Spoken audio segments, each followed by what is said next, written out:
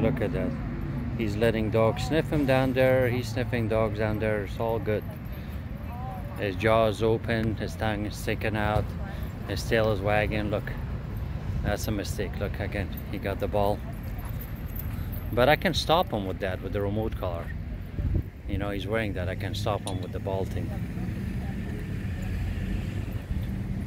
So that's mistake number one, guys, that people don't know about dog psychology.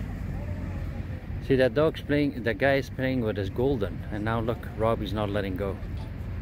See, he's like, send it to me, throw it to me.